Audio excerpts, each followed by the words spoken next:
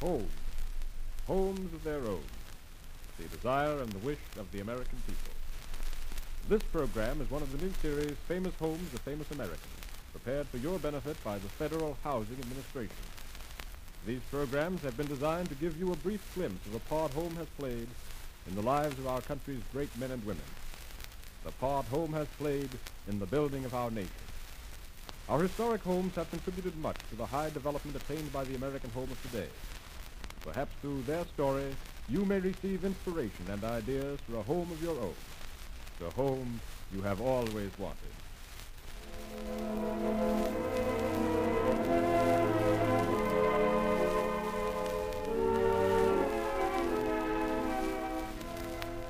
The little toy dog is covered with dust, but sturdy and staunch he stands.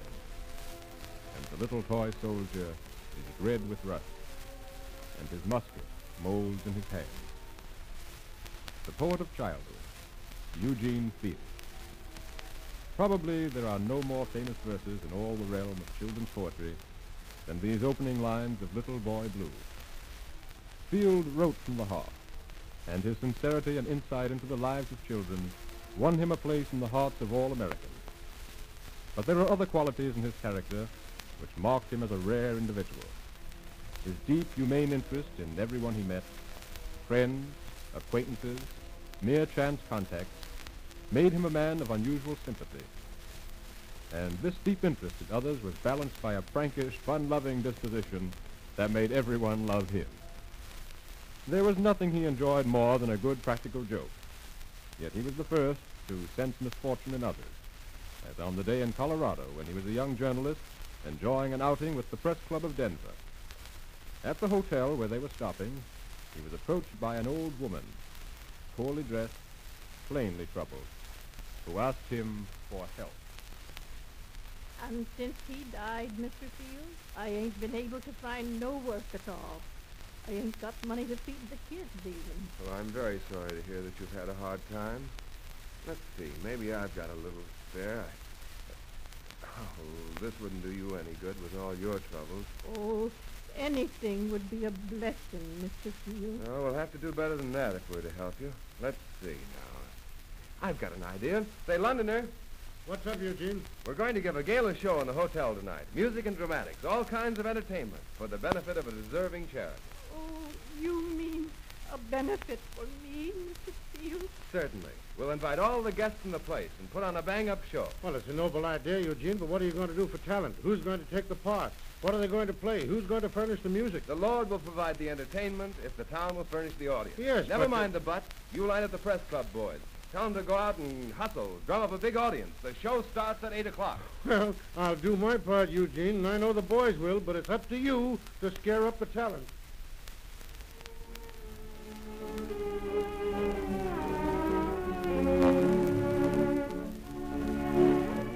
The audience was assembled. A big one, too, for the members of the press club had thoroughly publicized the affair.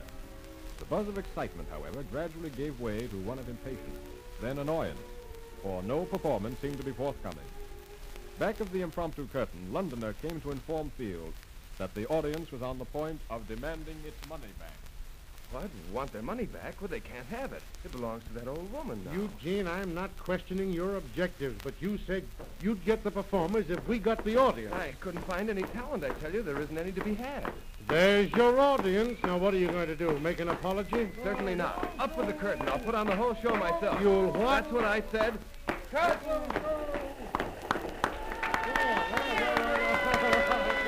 Ladies and gentlemen, we have been unfortunate in meeting with unexpected reversals in our plans. We have no great names to present, but if you will bear with me, I shall do my best to entertain you in behalf of a little lady who badly needs assistance. Now, I'm not a pianist, but I know by ear many of your favorite melodies.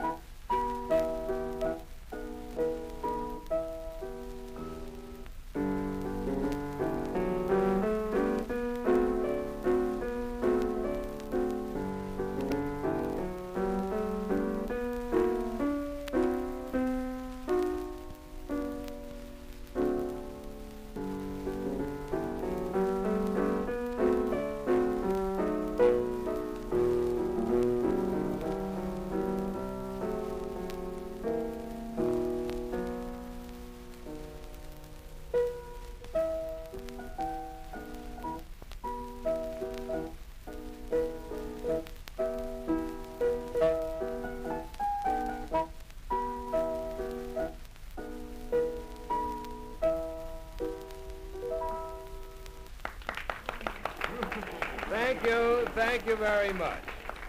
And now, as a contrast to music, I shall offer you a recitation. And I hope you'll not mind my selecting one of my own poems, Seeing Things. I ain't afeard of snakes or toads or worms or mice and things that girls are scared of. I think they're awful nice.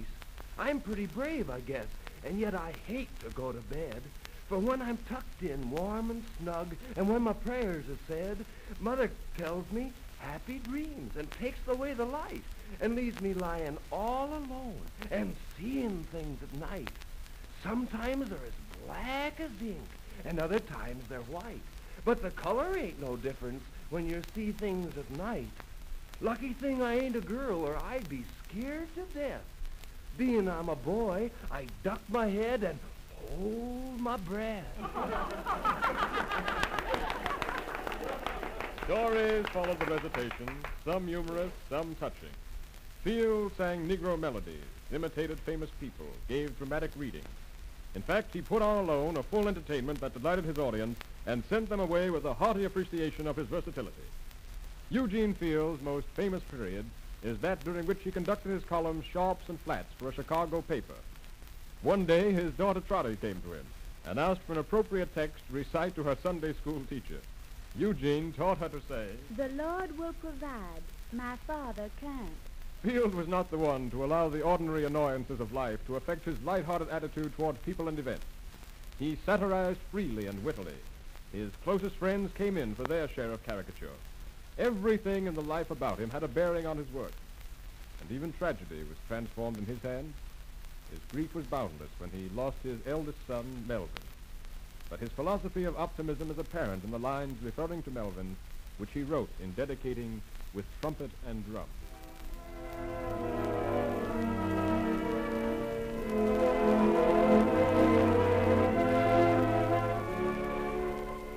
So come, though I see not his dear little face, and hear not his voice in this jubilant place, I know he were happy to bid me enshrine his memory deep in my heart with your play. Ah me, but a love that is sweeter than mine holdeth my boy in its keeping today, and my heart, it is lonely. So little folk come, march in and make merry with trumpet and drum.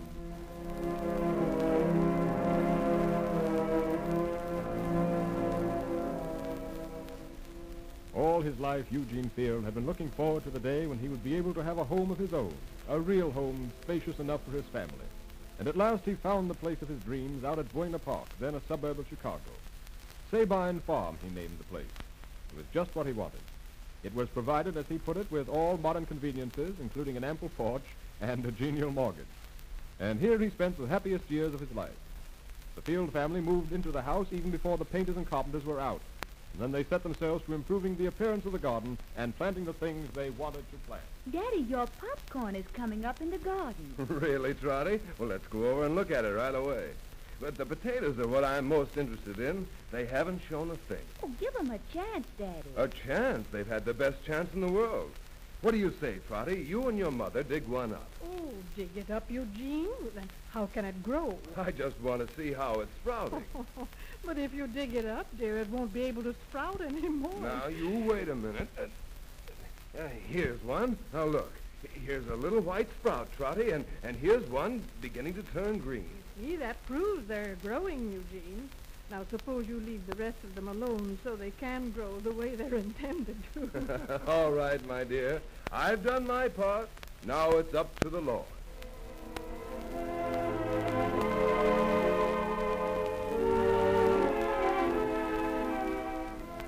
There at his home, Eugene Field, surrounded by an adoring family, visited by friends, spent the last happy years of his life. He ventured away only for his lectures and his reading. He was in great demand at all sorts of functions and, as always, was generous, overly generous, with his time and energy. The reading of his poems to groups of children was one of his chief enjoyments, and even today, in readings of his verses by other people, his personality continues to go out to new generations of children who have been reared with the music of Eugene Field's poems in their ears. In Lincoln Park, Chicago, there stands a statue, a tribute to the poet of childhood. On a summer's afternoon, if you stroll by that statue, you may chance upon one of those unforgettable scenes. The picture of boys and girls gathered about, listening to the reading of their favorite poem, Little Boy Blue. Now, don't go till I come, he said, and don't you make any noise.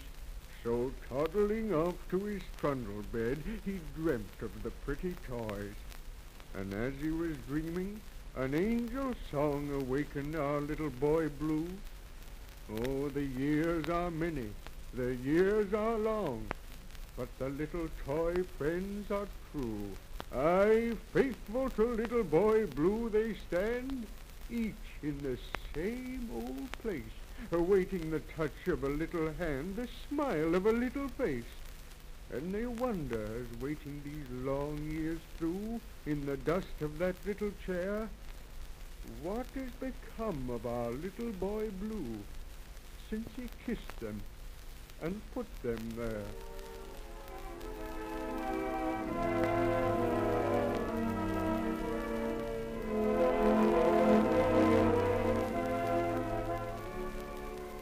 It is pleasing to think that the poet of childhood was able to realize one of his deepest desires and achieve a home for the children he loved so well. As he said in his own words, Sabine Farm possessed all the modern conveniences and a genial mortgage.